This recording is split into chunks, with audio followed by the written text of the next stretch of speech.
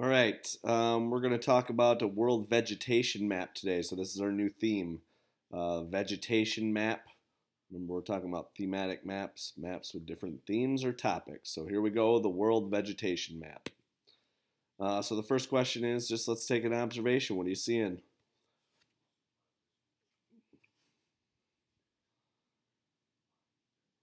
All right, write a few of those things down, and let's go on to our next question.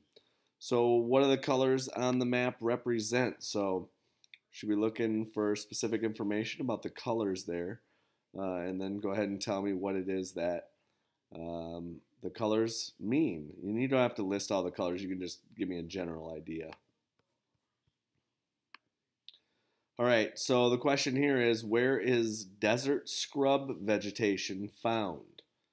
Um, and so again, you want to remember that vegetation is simply like the things that grow in a particular area. So in general, what type of climate is found there? So we're looking for desert scrub vegetation, and then what kind of climate do you think it is that we're talking about? So take a look. So where does it live, and what would you predict in terms of the type of climate there? What types of vegetation are found near the equator? So take a look, see if you can find the equator. Remember, it's a line of a line of latitude. So that runs from east to west. So take a look if you can find it, and then see if you can figure out which type of vegetation grows there.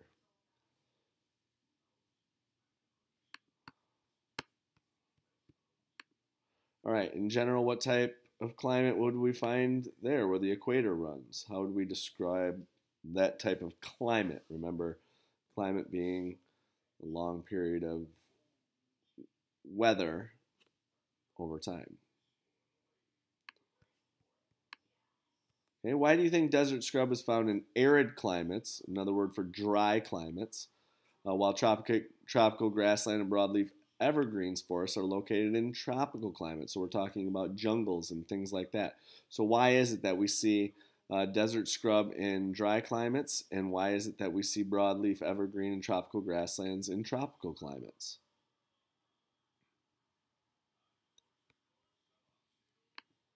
All right, what type of vegetation would you find along the Nile River? So if you're not familiar with where the Nile River is, we're talking this area right here. Here's the Nile River, the longest river in the world. And take a look at this little part in particular. It's a red color. So take a look at what type of vegetation zone we're talking about in this little red area right here. So why is it that that little strip of land here on the Nile River, why is it that this has a broadleaf evergreen forest, so like a jungle type vegetation? Why would that area have that type of vegetation when we see around it is all desert and desert scrub?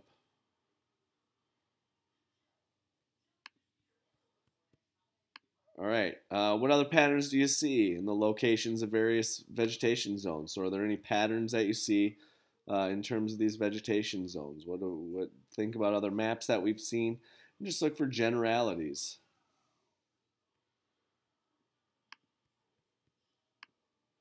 Besides climate, what else might help cause these patterns? So, if climate is one thing, what else might cause some of the patterns that we see on the map?